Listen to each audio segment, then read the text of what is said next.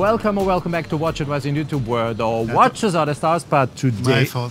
There's a phone ringing. We do it again. It's not mine. Okay, then we continue. Today we are at Parmigiani. With me is Guido Terreni, the CEO. Ciao Guido. Ciao Alex, come stai? Sto bene, grazie.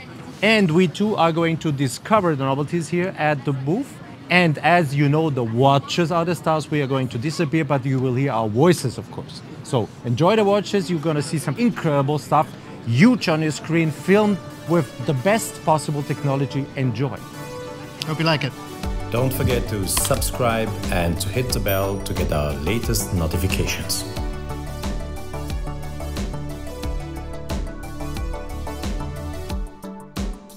Here is the next watch in platinum. You see it clearly. This is a tourbillon.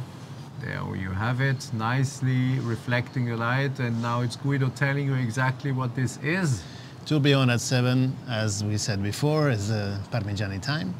And it is in platinum, of course. And also the blue Milano dial is in platinum. So you have the sandblasted, which is coated with a blue color. Darker because the sandblasted effect treats the light in a more matte way. So it's the same color of the GMT Rattrapante, but guilloche reflects the light in a brighter way. So it seems darker. Very formal, very elegant.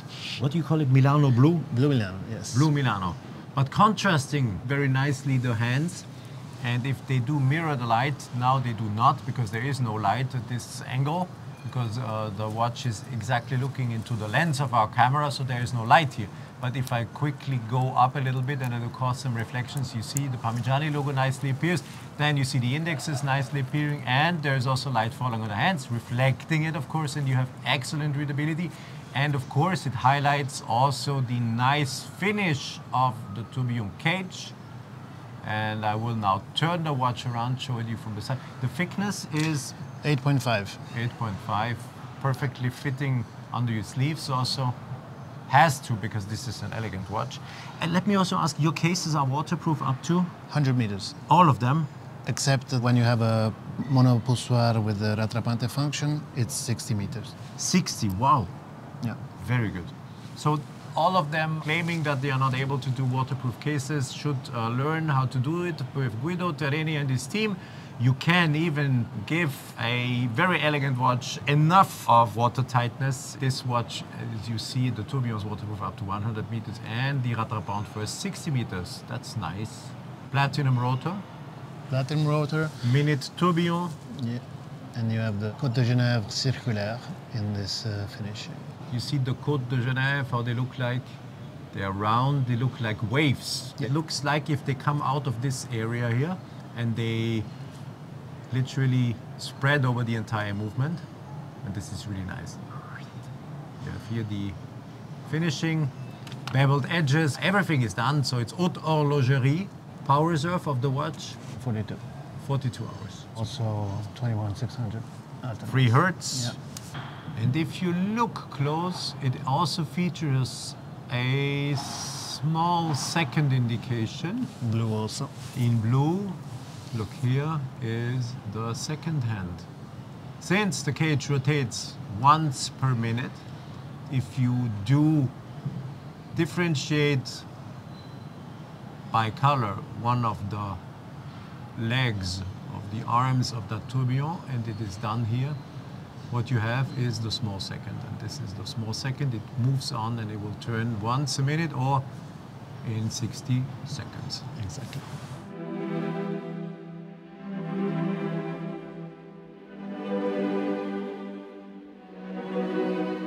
You have to always be careful because there is this Parmigiani logo. So what I've been doing here without looking into the monitor is been closing this first, and this will not work because you cannot close this. So you have to be sure to close first this side. Yeah. And then there is a little round part that will Welcome the PF. and welcome, and it will sit perfectly here when I close. Then you have the PF. You see here perfectly integrated.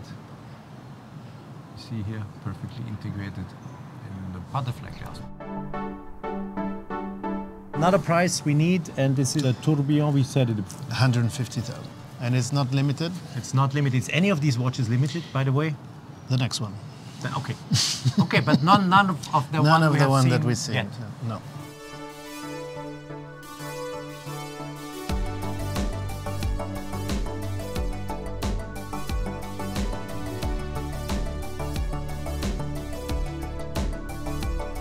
So now this is really a wow effect, not only in the color, the style, and the fact that this is a chronograph. It is also a wow effect in terms of weight. We again have some pretty heavy stuff here, and it is how many grams, Guido? 235. 235 grams of red gold, a beautiful rose gold. And it is a chronograph you wouldn't expect coming from Parmigiani unless you know the brand a little bit. You already see that this is a fully integrated chronograph. Why? Because the pushers are in the same line as the crown. If it would be a modular chronograph, the push pieces would be on top of the crown, but this is not the case. And if I continue to turn that around and you have the first view on that extremely beautiful movement, then you know what I was talking about. This is really wow. The architecture of this chronograph is wow. So this is a manually wound integrated chronograph with high frequency, 5 Hertz. So the balance wheel that you see is oscillating at the speed of 36,000 semi-oscillations or 5 Hertz. And that tells you the 10th of a second. 1/10 of a second. Yeah. Once you start the chronograph central hand will swipe over the dial with the speed of 1/10 of a second. The movement is in full solid gold. So you have 37 grams of gold in that movement. You have 2 column wheels, one for the chronograph, one for the Rattrapante function. Of course. And everything's done by hand. You see the angles, the anglage rentrant that you have on the bridges that are skeletonized. You can't get to that angle sharp with a machine. You have to do it by hand. And this is such a beautiful movement that Michel decided to sign it, and you have his signature on the barrel. This is really art, I have to say. It's a beautiful chronograph. Architecture, this is pure art, pure watchmaking, fantastic decoration, fantastic work. So let me also show the functions of that chronograph Guido was talking about. It's a rattrapante. So it is a rattrapante or a split-second chronograph. I start, and now imagine that you are making a measurement, and let me just wait until the center second hand passes the minute hand, so we have a better visibility on everything. And now if you want to take an intermediate time, you press here. I have to, with gloves, it's a little bit difficult, but now I did it. And you see one of the 2 hands stopped. You can make your reading, and once you have made your reading, you press again. And rattraper means in French catch up, and the second stopped hand again disappears underneath the still running chronograph hands. So what else is featured? You have a 30-minute counter, you do have a hour counter, and of course the running second. And I would say this is just beautiful, because who expects this from a solid gold watch? One would say, oh, he's wearing that huge solid gold watch, but it's only because he wants to have a lot of gold on his head. No, this is watchmaking, pure watchmaking, embedded in a solid gold case. And this is really crazy. I have to play around again. Look, stop. We're taking an intermediate time. Okay, reading is done. Check, we press again. With gloves, it's always a little bit tricky, but there it is. Nice, and then we stop and reset. And there you go. What else is on the dial to see, to make that clear? There's a tachymeter scale. No, a pulsometric. Pulsometer, wait. You see, that is when I'm pulled, that's pulsometer. You count 30 beats of your heart, and it tells you at which rate your heart is beating. So you take your finger, you count 30 beats of your heart. Of course, you have to start the chronograph at that moment when you start counting. Yeah. And after 30 beats of your heart, you stop the chronograph and then you can read out Your heart rate. your heart rate on the scale here. The nice bracelet, polished, finished on the outer links and matte on the inner links, so giving some reflections but not too much, and just highlighting the design of this watch. Same here you have this legendary fluted bezel of Parmigiani. That's, I think, your identity a little bit. Yep. Yeah. It allows also to give a slimmer impression of the case. And still, the dial aperture is quite huge, because compared to other watches, the bezel is quite thin. It's only a design element, but it's not the major part of the watch. And so the dial aperture itself is quite huge. And the diameter of the watch is? 42. 42 millimeters, and the thickness to? 15 millimeters. 15.2 or something like this. 15.2. Well, okay, there's lots of technology in there. Is this a limited series? 30 pieces. 30 pieces. But it is Parmigiani, so everything is a little bit different and better. And of course, you get a beautiful alligator strap that comes with the watch.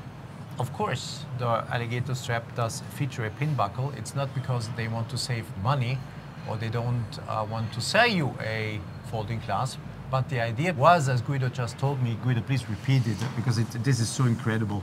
Well, it's the purity of the approach to watchmaking that Michel has. When you have such a masterpiece in the back of your watch, you want to admire it completely, so you don't want a folding clasp in between your eyes and the movement. The idea principally is that you can open it up fully and show the watch, as I do here.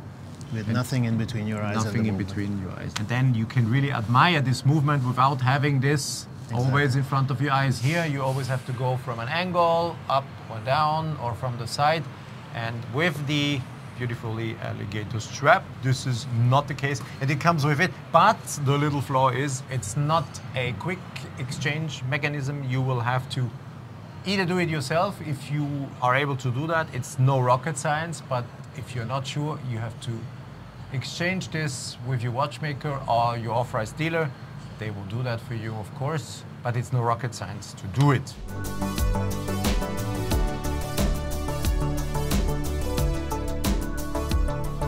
As Guido said before, it's a limited edition of 30 pieces, and it's a numbered edition and not a watch that is sold one out of or one off.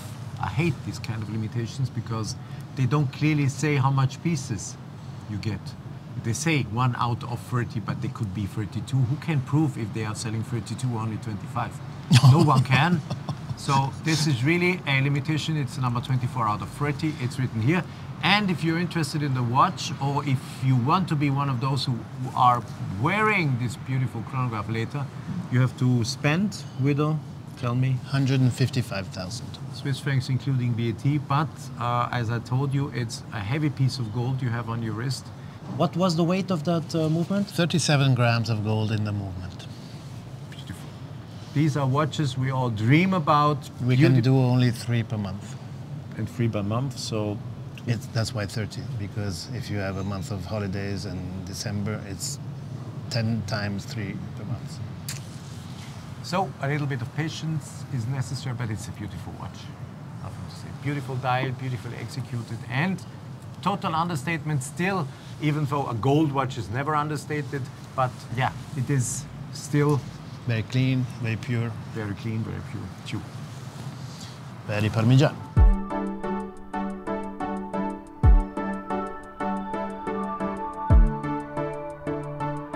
How did you like the watches?